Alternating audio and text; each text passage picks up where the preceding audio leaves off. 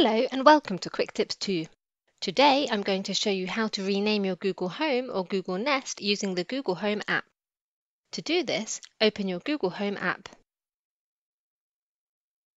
Tap on your smart speaker. In my case, it's called Bedroom Speaker.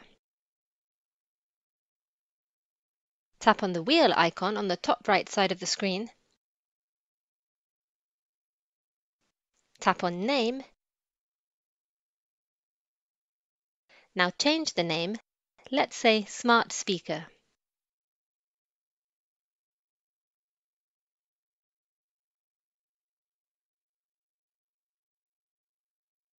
Then tap Save. A simple way to rename your Google Home or Google Nest smart speaker using your Google Home app.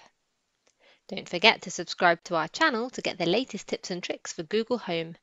With Quick Tips 2, knowledge has no limits.